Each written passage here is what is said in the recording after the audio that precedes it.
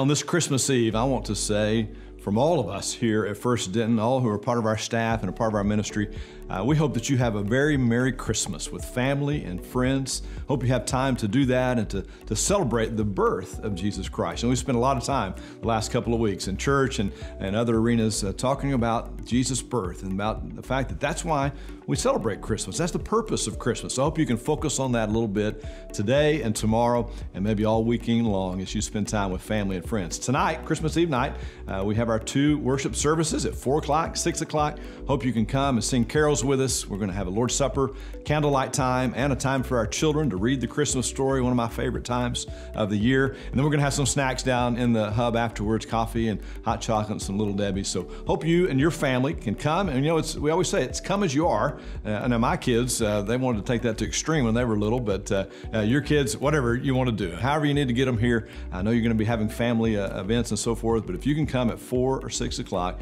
and celebrate with us, we'd love to have you do that. And then just remember on Sunday, one service, 11 o'clock, everybody together, no life groups, and preschool childcare up through age 5. So again, I hope you have a wonderful time tonight and tomorrow celebrating Christmas. Thank you so much for the way you bless our family every year at Christmas. You know, this is our 25th Christmas to be here with you at First Denton. And every one of them have been a joy.